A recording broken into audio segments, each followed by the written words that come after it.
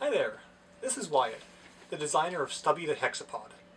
Stubby is an evolving hexapod robot design which is helping me and my children to learn about robotics.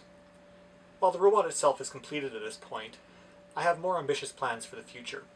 Specifically, I'm planning on adding a Bluetooth module to allow for communications with computer, ultrasonic rangefinders, and perhaps light sensors to allow for the robot to sense its environment. The most exciting part of this project, however, is the computer software which ties it all together. I will write a software module, probably in Python or wiring, which facilitates bidirectional communication with the robot to control movement and read sensors. This module will allow for an easy introduction to programming for children and will include concepts such as calling functions, creating and reading variables, executing control loops, and checking conditional logic.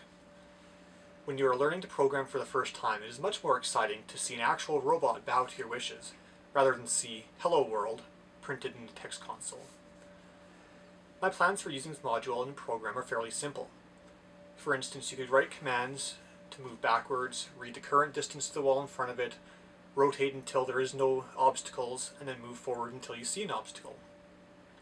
I've already designed a breakout board to allow for the cheap Bluetooth module, which you can connect to the computer, and it should be arriving within a week or two.